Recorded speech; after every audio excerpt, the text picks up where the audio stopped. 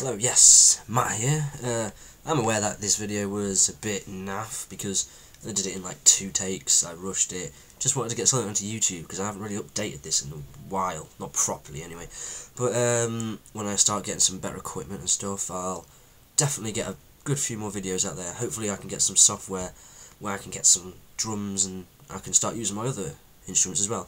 So if any of you guys on YouTube know a good software or anything that I can use for drums, because I got no room for a kit myself, so yeah, if you can recommend any software for drums, that'd be great.